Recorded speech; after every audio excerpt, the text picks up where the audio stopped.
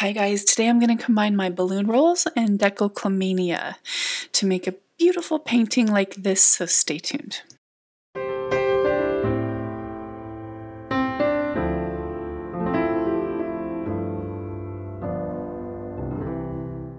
Hi guys, so the first thing is I want to thank my patrons. Your support means the world to me. Without your support, I couldn't keep making this content here and on Instagram. And if you guys haven't followed me lately, I'm doing some really cool live Instagram interviews like we did Sarah Taylor's Pearls of Wisdom. It was an amazing art chat. I did this one with Lam and she talked about healing and art. It was very spiritual. And of course, Sandra Lett sharing her 25 years of experience being a full-time artist. That was a great one. Isn't she a cutie? And next I have Julie Vatcher coming. That's on August 21st, 3 p.m. Eastern Standard Time, live on Instagram. So you should come join us. They're a lot of fun, you guys. Now, Decalcomania, see if you can say it. Decalcomania. What is it? It's a technique used by artists which involves pressing paint between sheets of paper. And this is not new. Some of you might know it as the ink blot tests. Remember those psychology tests where they put the ink down and then they fold the paper and they ask you what you see. Oh, do you see, like, I see a bat right there, or a butterfly, or whatever it is. And so that's how you might recognize it. But a lot of surrealist artists use it too. And like, this is Oscar Dominguez's work, and this is from 1936, so this is not a new technique. Max Ernst is famous for using it, and this is, I did not create this technique. Obviously this has been used throughout time. The reason I started trying to use it is because my arm hurts. I have a little rotator cuff tear. So I've been trying to figure out what I can do to still create art even though I'm injured. So I'm going to use the 12 by 12 craft plastic by Graphics opaque white. You get some really beautiful effects. You can see this one just has some balloon rolls on it, and I was just playing around. And I decided just to keep going with this one. It wasn't my favorite. And that's the thing about this. You just can play and play and play. They're quite addicting. Now the paints I used, gold and fluid acrylics and high flow, global high flow, the Arteza iridescent paints, Arteza premix pouring paints, and the Deco Art paints. Now the thing about it is, these are all straight from the bottle, you guys. I didn't do any paint mixing, none. No mixing, you heard me. I didn't mix anything.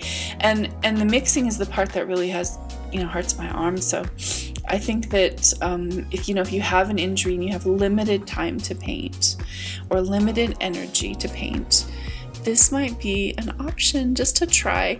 Now at first it doesn't look like much, but I'm telling you, there are all kinds of just delicious details that come out after you do these. And the folds, you can put the folds anywhere, and I'll go more into that in a second.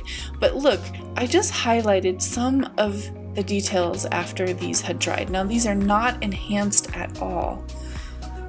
That's just the details. They're just amazing. Look at all the beautiful dendrites that form all kinds of beautiful visuals. Look, a chalice appeared in this one. I was just amazed. It's just such a fascinating type of art, and I'm going to show you another one here in just a second. There's so many ways to approach these. A few little tips and tricks I've learned, for example, is if you want to create some negative space, use the same color as your paper. So that way you still get the beautiful dendrite fractal look, and you'll still get that effect, but you actually won't get any color in those areas. So if you use a white paper like this, craft plastic, then I use white when I want to either make a highlight of something or bring out some negative space. So in this case, I'm putting white in the center.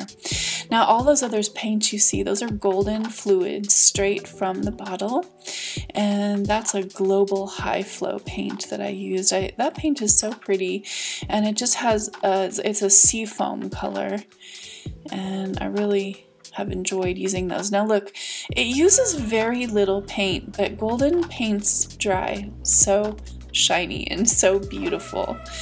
And coupled with this craft plastic, it really has a really pretty look to it. Now that's a high flow copper, and then the white I'm using is Artist Loft mixed with a little bit of satin enamels, just for that interesting little, you know, extra thing. You know what satin enamels does, it makes that kind of cloudy look. And everywhere that you draw your hand across the paper, it creates a pattern. And I noticed that it just depends on, you know, what you do. Oh, is that so pretty? It's already so pretty. I'm just constantly amazed. Now this is kind of a messy process too. I found that squishing the paint all the way out to the very edge is one way to get a lot of those beautiful dendrite fractal look. That they look like vines almost, just that very organic look. But you know, I haven't quite figured out how to keep all of the back clean. My hands get very dirty. It is I have to change gloves quite a few times in this process. But one thing I did start to do is tape the edges. So I started putting tape in as a border around the edges when I'm not feeling lazy, and then when I take that off, it leaves a nice clean edge. Now you see me showing you some fluorescent paint, something I've never on my channel ever done before. Never have I used fluorescent paint, but I just had this laying around. It's a pre-mixed pouring paint. I thought, what the heck, I'm just gonna try it. And then I pop a little bit more of that nickel azo gold on there. The combination of those two, I'm hoping, is gonna make for some interesting highlights, and that's my plan right here. It's just so fun to watch. I love seeing, you know, everything that appears. And then I thought, I'm gonna add some of my balloon rolls because there's a lot of interest, but I could see where my balloon would really add some depth and movement to that. So I just add a little bit of, I think that's phthalo turquoise goldens and some white. And then I just start doing my little balloon roll thing. Now, it may not look like much right now, and I think that can be the thing that's off-putting for some people. It looks kind of messy, but there is a magic that happens in these pieces, especially when they dry. Just trying to show you all of the little details. So maybe this piece as a whole is not my favorite. So what I ended up doing, you guys, was I broke it into 4 pieces, 4 equal pieces, and look what happened. Look at how beautiful. I got 4 gorgeous pieces with stunning movement. Look at all the details. And this one that looks like a cow, maybe. All from that piece right there. Now you can kind of see where those came from. And then I let them dry. They dry so fast. And that's the other thing, is if you are wanting to embellish them, which I end up doing quite a bit on these, they will be able to be embellished within a day. They dry easily overnight, and for me, even in a moist environment, they dried probably within about 4 or 5 hours. So they're really a fast process too. You just have to be free with it. Just allow yourself to be really free and just figure out what looks appealing to your eye, because this is really about you.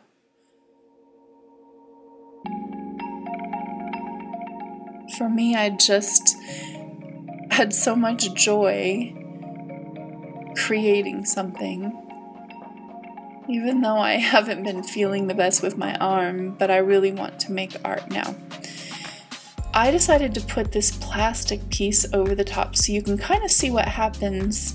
At least once we'll get a good view of what happens underneath there.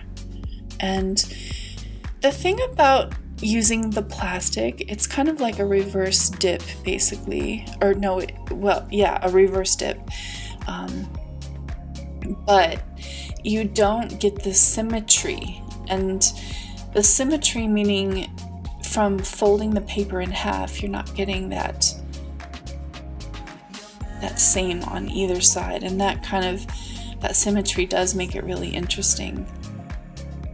But I could see where this process would also be really satisfying. Look at how pretty. It's been a while since I did something where I really felt just enthralled to do it over and over and over and over, and I really couldn't stop. And that's kind of how this piece is for me, this technique, this Decalcomania. And this is considered fluid art. You can use any soft body paint that you'd like to use. And here's the other cool part about it. If you don't like something, just start adding paint. It's just almost like a recipe. You know, you're making something and it needs a little bit of garlic, and then it needs a little bit of salt, and then you add a pinch of maple syrup or a pinch of sugar and a little bit of maple syrup or something.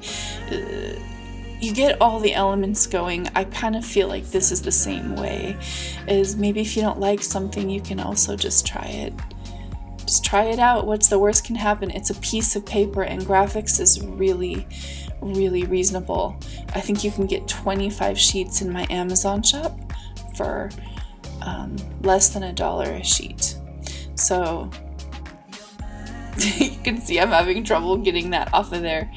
But even that caused a little movement over in that corner. This one maybe not my favorite yet. I thought, well, I'll do some balloon rolls over the top of that and see if I can get something going on. You know, one thing is, like I did with the last one, you can pull out some details if there's a piece of that painting that you really like. You can also use like a matte frame to kind of, you know, make your eye go somewhere specific, I guess, and that's another possibility.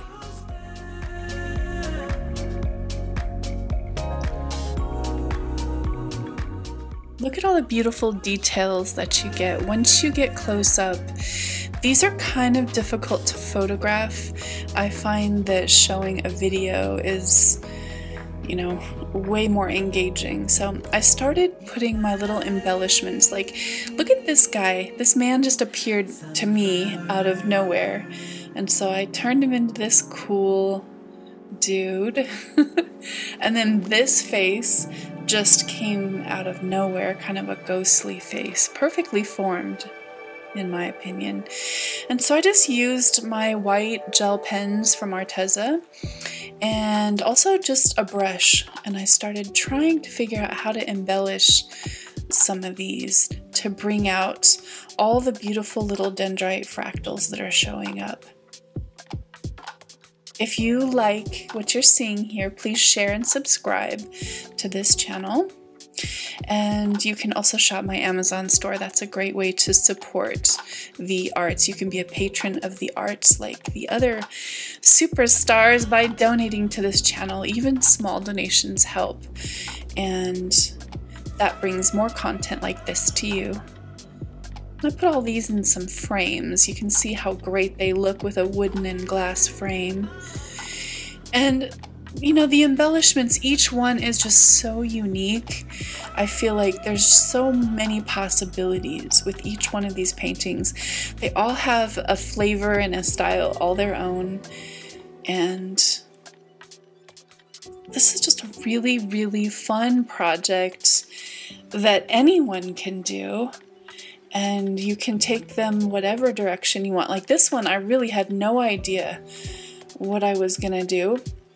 But I ended up creating this beautiful piece with vines and flowers and branches and a beautiful flower in the center.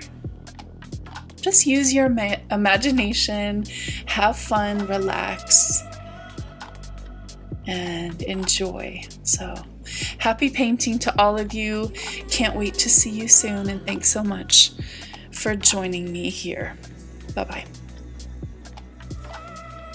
Don't forget to subscribe and hit all notifications so I can make more art videos just for you.